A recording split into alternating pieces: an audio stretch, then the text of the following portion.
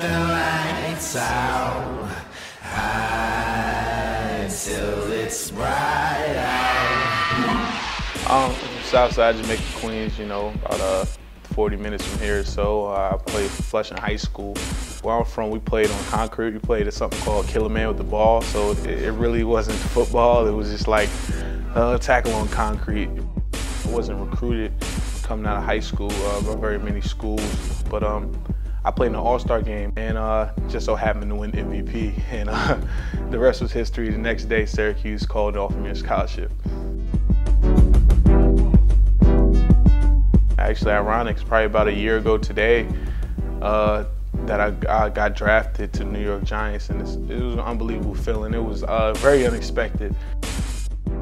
Opportunity isn't always granted, but you can create your own opportunity. You know, just don't give up on things. If you have a goal and you have a dream and a vision, you have to work for it. You have to strive for it, man. Don't let anybody, you know, try to make you play backseat.